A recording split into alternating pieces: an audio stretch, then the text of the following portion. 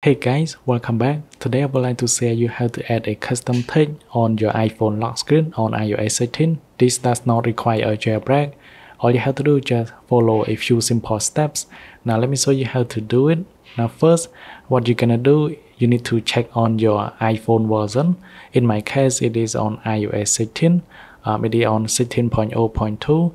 With this method, it does work from 16.1.2 and below. If you have newer version, it may not work.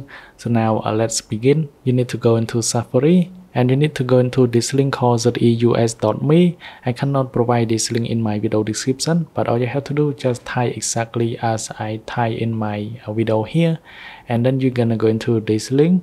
And all you have to do is just tap on this 3 button and you're gonna go on the top here until you find footnote with this one. Click on the get button, click on get one more time, and then you're gonna click on open. It will pop up the installation.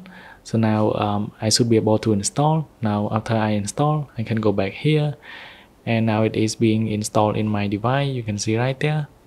It just takes like few seconds, and after that you just go ahead and open it. And for the first time you made it to allow, but because I did it already, that's why it does not require me to do it. And now you can put like any text or any emoji on your iPhone. Now let me like put a bunch of emoji, and then all I have to do is just click on the search button. Swipe down, you will find this new emoji at the bottom of your iPhone screen. That's it. It is very simple. Then we will see you guys in the next one.